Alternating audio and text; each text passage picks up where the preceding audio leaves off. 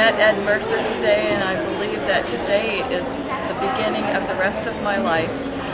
After I heard his talk and I realized that I could be free, that I could change where I live and what I do and how I impact the world with the company that I am working for, I was so excited that I could hardly sit in my seat.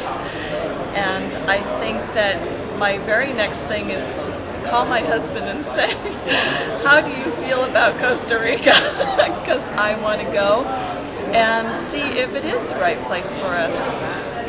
That's what I'm really working up to in my heart, and how I feel that there is another place possibly for us right now, and how we can have the freedom and without the world impacting our time so much, to reach our potential and do the things we're actually here to accomplish.